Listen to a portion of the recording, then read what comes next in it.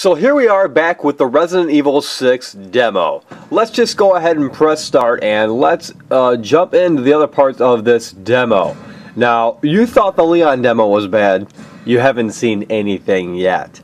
These are some of the worst parts that I have played in a Resident Evil demo. You know, let's just go with Jake this time. And just like the Leon part of this game, the game is riddled with highly produced cutscenes that make you think Capcom wanted to make a movie instead of making a game. I mean, look at this. This is fantastic stuff. Some of the best stuff that I've seen. But once we hit start, the reality sets in, and the reality is not good at all. This campaign, as well as the Chris Redfield campaign, resemble nothing about Resident Evil whatsoever. You can argue that it does, you can argue whatever you'd like, but I just don't see how this is Resident Evil at all. This is just like a generic third-person action shooter with a bunch of mutated monsters as enemies. That's not interesting. I don't know where Capcom got this idea that, oh, let's just set out to make a non-Resident Evil game. It'll sell more that way. Yeah, it totally will.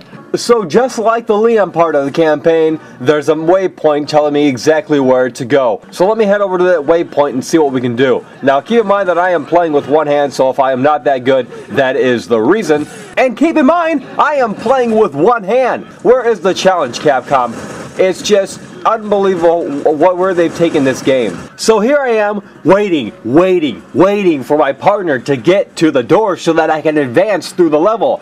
But she's having a hard time. The artificial intelligence is having a hard time fighting their way through the monsters.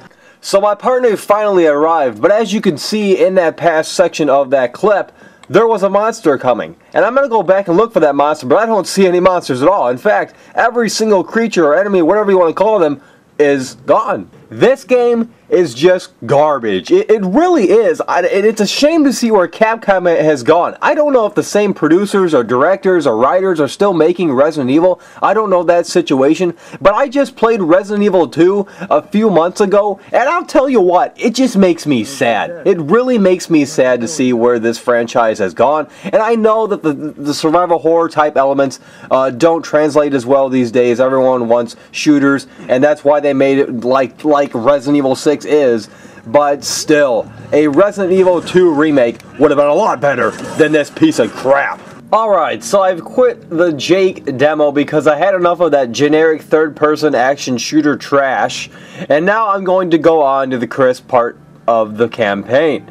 So let's just head over to the Chris part and see what that is all about. Hopefully, since it's Chris Redfield, you know, an iconic Resident Evil character, the demo won't be that bad.